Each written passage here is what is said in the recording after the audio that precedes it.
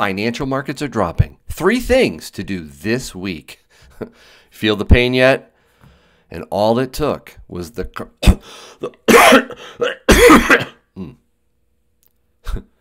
be the pin.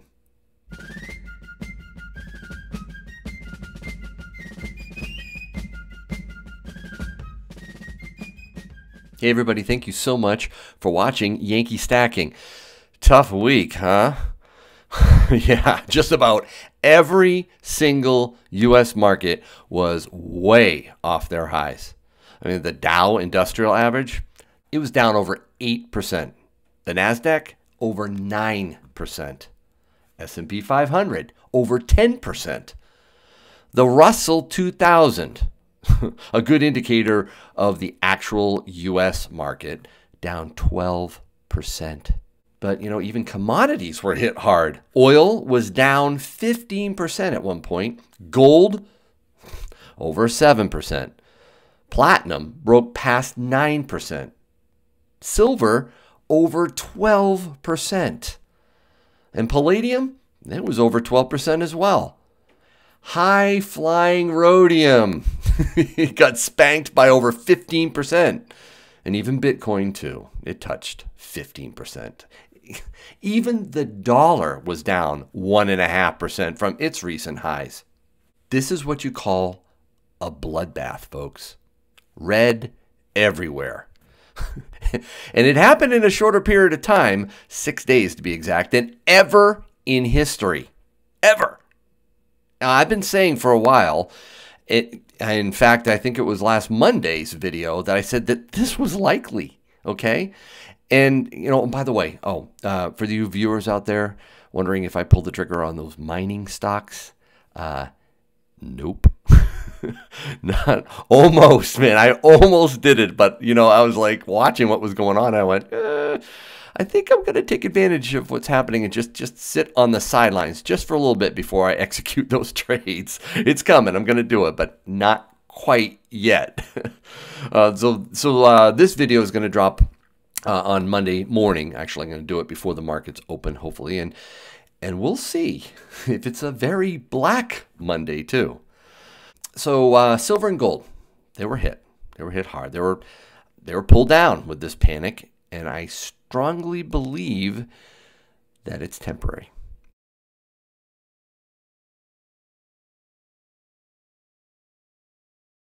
And that brings me to the very first thing to do right now. And, okay, fine. So before I say exactly what it is, I got to give you my disclaimer. I am not a financial advisor. Please consult a professional financial advisor when you're doing investments. And just don't do what Yankee says because I say it. So, okay, this is just for fun. But I am going to tell you the first thing that I think you should do right now. And that is move some currency into money. Okay, guys, currency, money. This is real money. Okay, this is real money. This is real money, okay? And the real flight to safety, I think, is about to occur. Okay, I think when traders, investors, pension fund managers, hedge fund managers, large investment houses, the media finally realize what we stackers and many billionaires have known for years now. This is financial protection, folks, right here. In my opinion, the recent drop in silver and gold spot is a financial fire sale. Okay, it's the buy time. If you haven't been buying up till now, now is a wonderful time to do it. Okay, in the mid to long term, this stuff, cash is trash. Really, I believe that. We have been in a propped up, illusionary, fake economy based on cheap currency and debt. The real economy is on life support.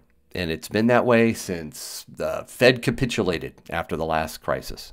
They sealed our fate with ZERP zero interest rate policy, and QE, quantitative easing. If you still think Yankee's wrong, if you still think the economy is so strong, why did the Fed have to intervene in the repo markets?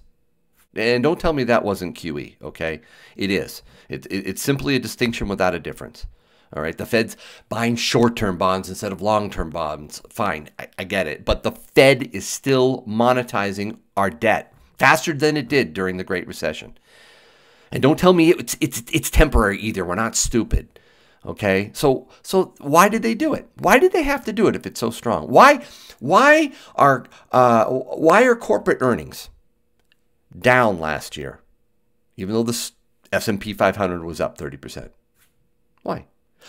Why are a third of Americans unable to make it from paycheck to paycheck? No, I didn't say are living paycheck to paycheck. I'm saying they're unable to live paycheck to paycheck. They run out of money.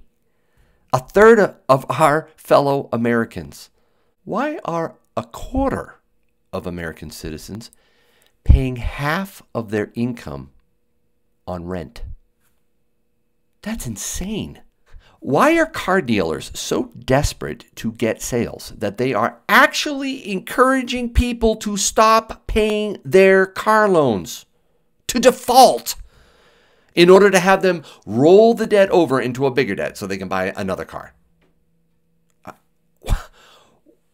What wonderland are we living in here, guys? This is terrible. And I believe that it's going to result in the dollar taking a bath soon, folks.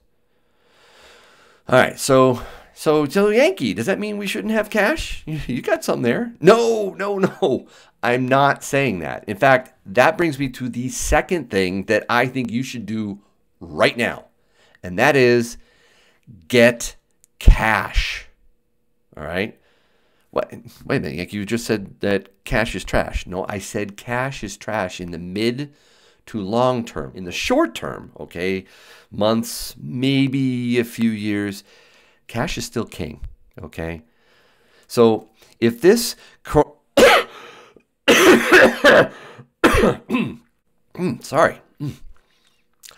gets worse, we could be talking bank ATMs emptying, bank runs, bank holidays, shoot, even bank bail-ins, okay? I worked at a bank. You probably know this. You've heard me say that before. I've worked at a bank. I saw it from the inside. I spoke with the bank president. I saw the plans. I heard the anxiety. And that was just a local bank, not a huge investment bank, okay? I learned a lot working in that bank. So I'm going to tell you right now, starting today, Monday, if you haven't done this already, go to your bank and start withdrawing cash. Favor 20s over the Benjis. Okay, they're less counterfeited. They're easier, more liquid, easier to use, more trusted. Anyways, I really start with 20s. Okay, be aware of the limits for withdrawals. Most ATMs cap you out at I think $1,000 a day. And if you go inside to take out, more than that, say $2,000 or more, they're likely going to give you the third degree. I don't know if people know this, but I think it was the Bank Secrecy Act or something like that back in 1970. But anyways, that act stated that banks had to report any withdrawals and deposits for that matter, but any withdrawals over $10,000 to the IRS. Nice, huh? That begins a process called a CTR, or a currency transaction report. So within 15 days of taking 10 grand out of your bank or credit union, the feds find out. And that's not it either, okay? Financial institutions also have to file what's called a suspicious activity report, or a SAR for short, for any transactions of $2,000 or more if warning signs go off, okay? If they become suspicious, all right? And, warning signs, they can include people trying to use, fake forms of identification. But it also can be when they think transactions, quote, serve no business or other legal purpose, and for which available facts provide no reasonable explanation. Whoa. So like I said, I mean, they're probably going to grill you for even $2,000. Yeah. Yeah, it's your money, right? So if they do, if they start questioning you why, just simply put on a pleasant smile on your face and say, I have some upcoming expenses I need to plan for. All right. They might ask you what kind of expenses. Just say, I have some expenses. So get savings. All right. And maybe even a portion of your checking out of the bank this week. Just do it gradually. Okay. Yes, leave some in there for, convenience of week-to-week expenses. That's fine. But get the bulk of it out of there. My third thing to do right now is to stock up. Folks, you need a full pantry.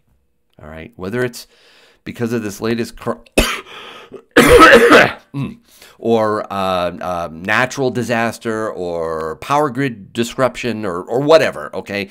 You are absolutely gambling with your well-being if you don't have enough on your shelves. Now, just don't have what you need for the coming week when it comes to food, all right? Get more. If you subscribe to my channel, oh, and by the way, I think you should. I really do. Thank you. And hit the bell too while you're at it. All right. If you subscribe to my channel, you know I'm a prepper. Okay. I personally have enough family food for 4 months, 6 months with some rationing. Okay. And that's important. Even the freaking federal government tells you to food prep. Now, don't panic. Don't go crazy. All right. Don't spend a fortune on, long-term nitrogen pack number 10 cans like this. Right now, the prices are crazy. Okay, we got a lot of demand going on. I'd wait. Okay, the time to buy a bunch of this stuff was like last month or earlier. Okay, so no, don't get that right now, but just start putting more in your pantry, like just regular stuff that you get, Quaker Oats, cans, get this, put those on your shelf. All right. And, just add like 10% to your weekly food budget for a while and start your prepping journey now. Okay. Use this latest economic backhand to the face as a wake-up call and start prepping responsibly. All right, and don't comment down below saying, "Oh, Yankee, I can't afford it. What are you talking about?" Stock 1 can of soup a week if you have to. Get some food in your pantry that you don't need right away. I don't mean to be harsh. Okay, I know there are people that are really struggling financially. I get it, but you may need to hunker down at home if this. What the heck, man? If you're not feeling well, or if the supermarket shelves empty out, okay, that's important. So those are the 3 things that I think you need to do right now, because guys, this may be just the beginning.